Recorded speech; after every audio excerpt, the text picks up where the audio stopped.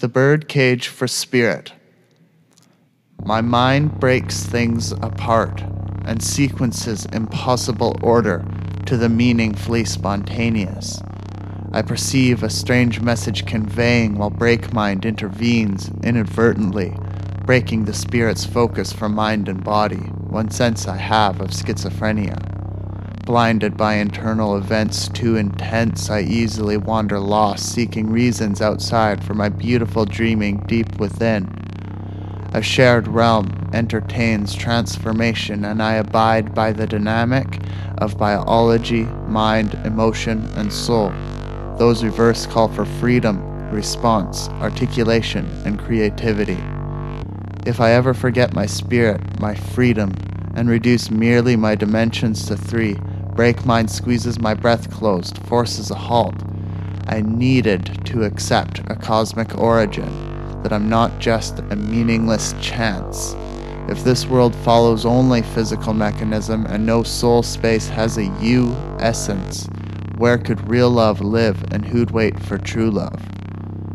To escape the clutches of unstopping nihilist reduction in this real struggle for sane meaning, and in this yearning for my source, my mind found a door to open, and I could let in my imaginings to find the embrace of spontaneous expression.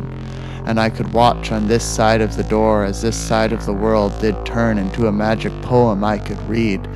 The door to spirit slid open for me, and I could disappear out there completely, until then, leaving it open.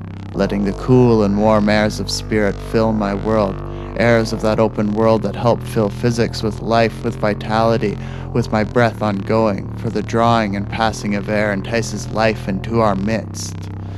Pursue the lessons, oh, the joys of symbiosis.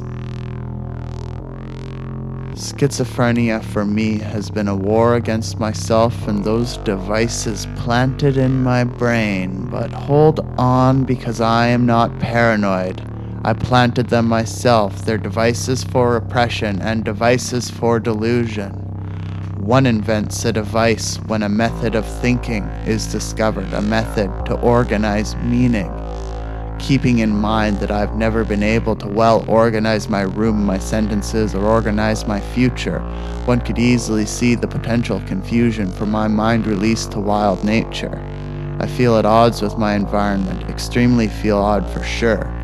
Do you want to know my biggest delusion? I believed our society was one grand illusion, for I couldn't believe in extreme impiety, the kind of society itself broken from reality, the kind of society abhorrent to social, emotional, or racial inclusion, a society that stomped Earth's biodiversity and stomped on fellow global citizens in holy wars of greed and creed.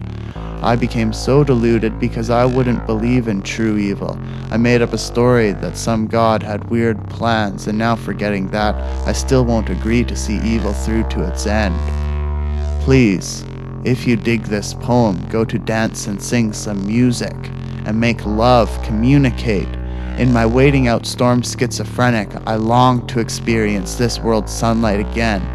Feel the amazing release of your light, deeply, profound in every moment. Because really, you see, I've been meaning to explore and surrender to experiential discovery. Gaia asks for tears, you phoenix, so heal Earth with love on a never-ending quest. Seek freedom in the sadness for the beauty that we are. Go emerge. You can fly free from your cage.